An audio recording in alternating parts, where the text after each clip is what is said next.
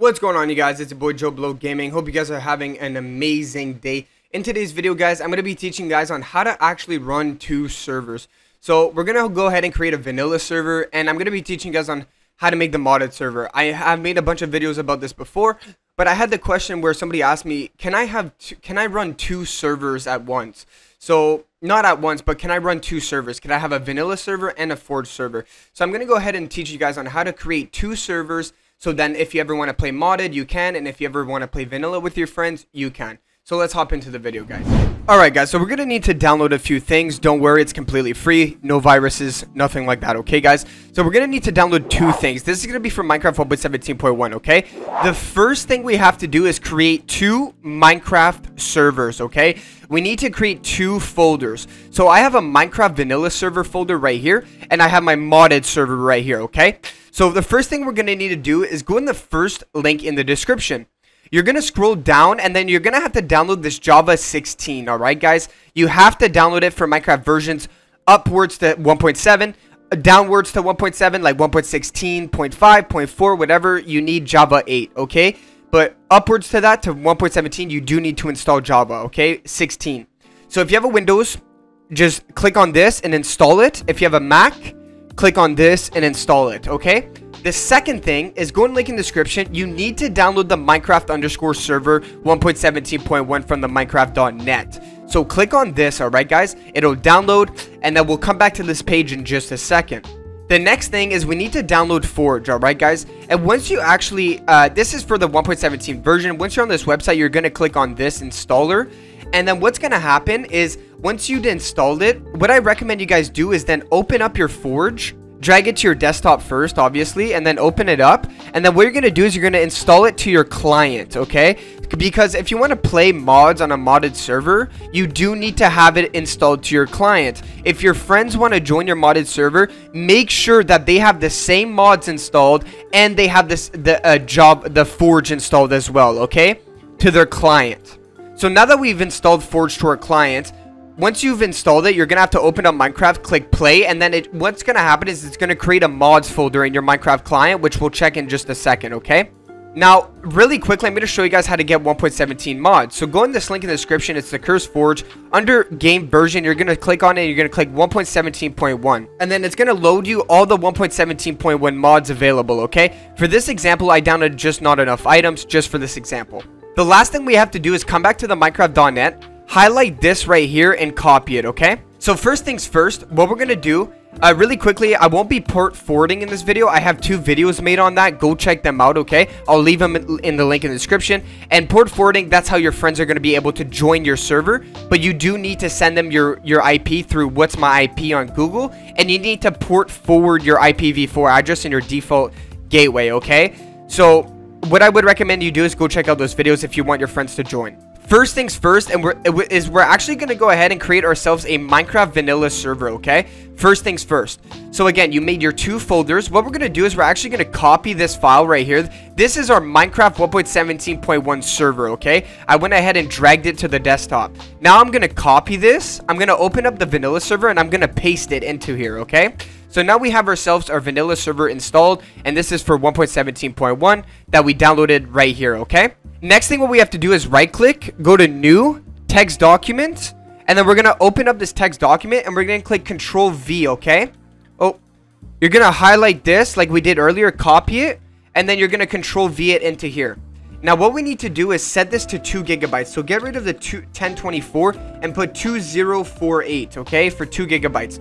Now I do have an 8 gigabyte computer. So if you do have an 8 gigabyte, don't set too much, okay? Don't put like 5 to 6 gigabytes because then it might not work. The server, you might dedicate too much RAM and your computer will be able to handle it, okay? So if you have an 8 gigabytes, I would recommend max 4 gigabytes, which is half of your computer max, okay? So now we have 2 gigabytes installed, which is perfect for just giving you guys an example.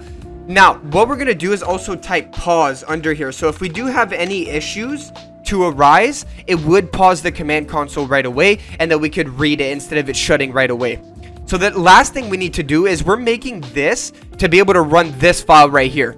And our file is not called Minecraft_server. It's just server.jar. So we need to get rid of the Minecraft_ and the 1.17.1.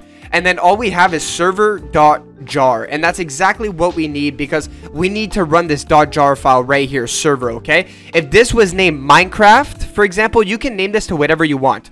I name it to server for simplicity, but if you would like to change it to Minecraft server, server 2.0, whatever you want, as long as it says the same thing here, okay? And make sure that you do keep this .jar. You always need to have this .jar here.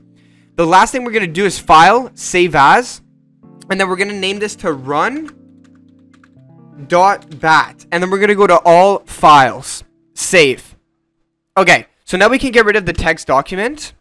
And now we're going to run the server. Now it's going to ask you to fail to load ULA. That's fine. Click any button. You're going to open up this ULA file and you're going to get rid of this false right here. And you're going to put true. File, save, run the server again. And now as you can see, it's going to go ahead and create a bunch of files. It's going to go ahead and create the server, as you guys can see right here, okay? We're just going to go ahead and let this load up. So the server stopped. We have all of our files right here, and our server vanilla is done. So we can go ahead and type stop, okay? Now, our vanilla server is all done, and we're all good to go. Let's close this out, all right? So now we've created our Minecraft vanilla server. Now what we need to do is create the actual Forge server. So remember when we copied and pasted this server file into our vanilla? Well, now what we're going to do is grab this server file and drag it into our Minecraft modded server, okay? Now, what we're going to have to do is, remember how I told you guys to install Forge on your client? Okay, if you've installed it, what we're going to do is we're going to head over to the client and install our mod, our just not enough items, okay? So what we're going to do is we're going to come down to our search bar here, and we're going to type in run. And then we're going to type in % app data %. APPDATA, and that's % app data %. Click OK. Go to your .minecraft right there, and then you should see this mods folder, okay? And that's what happens when you install the Forge to your Minecraft client and you run that client. So once you've installed it to your client, you should have opened up Minecraft, click play, and make sure it was selected on the Minecraft 1.17 Forge. And then once that's done, you could have closed out your Minecraft. And then now you should have this mods folder right here, okay? So what we're going to do is we're going to open up this mods folder. And as you can see, I already have this mod installed into here. So what I would recommend you do, if you don't, is to copy this, because you will need to install this into the server as well. So copy it and then paste it into here, okay? Don't drag and drop it, because we will need this for the server. So copy it and paste it into your client. And now you have your mod installed for your Minecraft. So now we drag the server into here, okay? So what we need to do is do the same thing as we did for the vanilla, is right click, new, text document, open it, copy this again, and boom. Okay, so now we copied that again, and we're gonna do the exact same thing we just did. So 2048 for 2 gigabytes, 2048. Okay, and now we're going to get rid of this Minecraft underscore again. We're going to get rid of the 1.17 because our file is just server.jar. And then under, we're going to type in pause, not in caps. There we go. And then go to file, save as, all files, run.bat. Okay, there we go. So we need to run.bat. We clicked all files, save, boom. Now we have a new run command. Now that we have our new run command, we can get rid of the text document. And let's go ahead and run the server really quickly. So again, we're going to run it, and it's going to go ahead and create some more files, and then we need to click stop, and we're going to have to accept the ULA.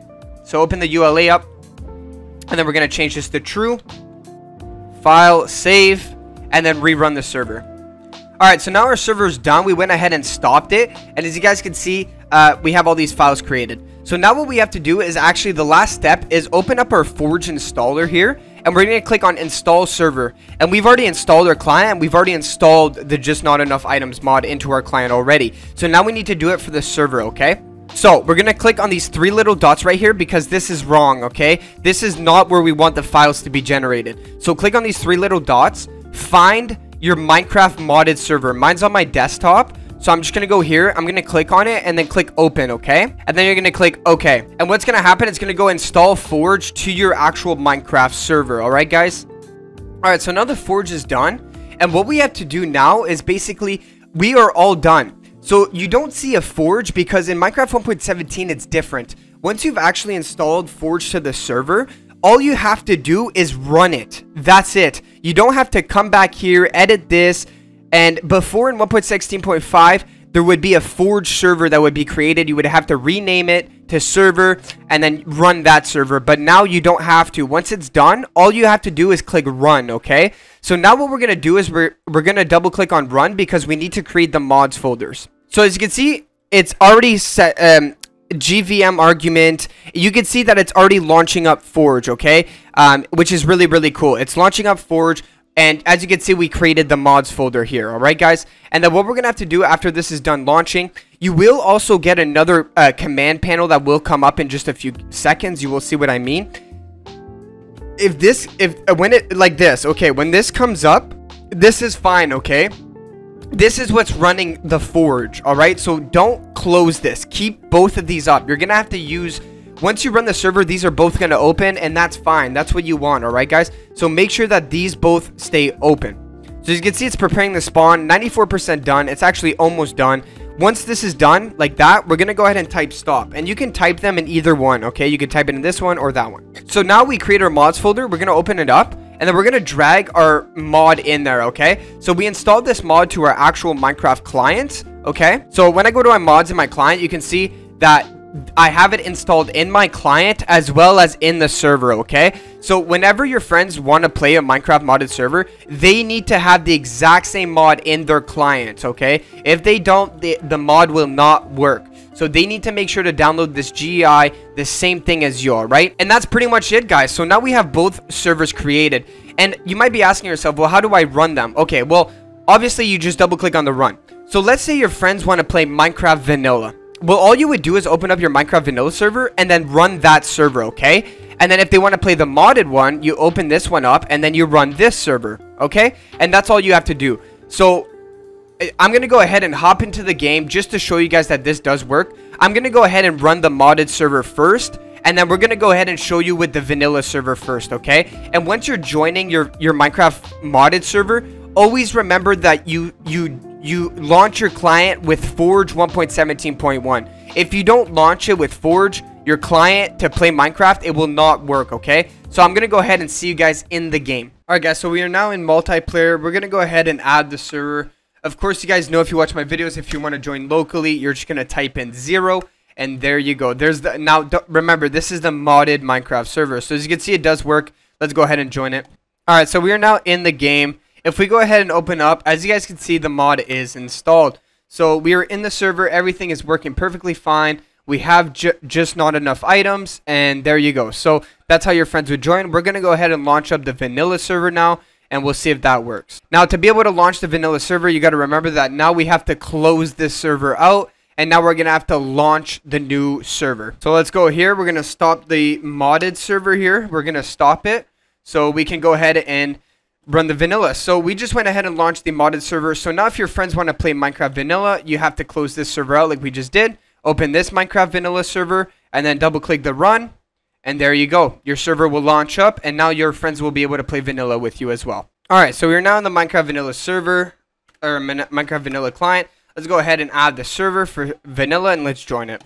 Alright, so as you guys can see, we are now in the server. If we go ahead and click E, you can see that there is just not enough items and that it's a completely vanilla server. And that's how you go ahead and run two servers. The reason why I made the video is because I know I had a question. Somebody asked me, can I have two servers at once? You know, like what if I want to create a modded and a vanilla server? Well, you can do that, and that's why I wanted to make this video for anybody else that had questions about that. So if you guys enjoyed the video, please make sure to give it a like. It really does help me a lot, and I really do appreciate it, guys. And I hope you guys have an amazing day. Thank you guys so much for the help. You guys are amazing. Adios.